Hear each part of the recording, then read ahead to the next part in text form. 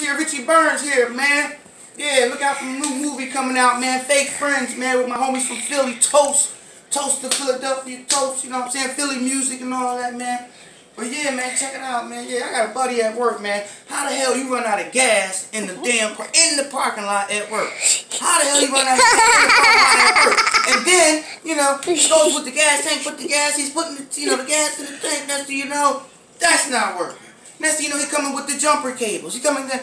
Now you gotta give yourself a jump. And how the hell you don't know if you got gas? One, first of all. Second of all, how the hell you don't know if you need gas? You gotta put the damn jumper cables on the damn thing.